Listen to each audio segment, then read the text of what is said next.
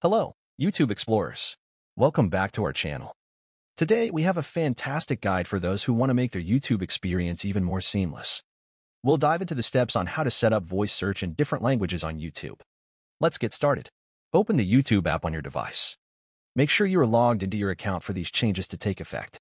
Then you will click on the profile picture in the lower right corner of the screen. On the new page, look for the settings icon. It is usually represented by a gear or 3 dots. Tap it to open the settings menu. Under settings, find the general option and click on it. Here you will discover the magic of setting up voice search in different languages. Look for voice search language. Tap on it and you'll see a list of available languages. Select the ones you want to set up for voice search. This is the language that YouTube will use by default when you start a voice search. Once you set your preferred languages, give it a try. Test voice search. And here it is. Setting up voice search in different languages on YouTube is easy, making your browsing experience more dynamic and user-friendly. If you found this guide useful, give it a thumbs up, share it with your friends, and let me know in the comments if there's anything else you want to know about YouTube or any other app. Thanks for tuning in. If you haven't subscribed yet, press the subscribe button.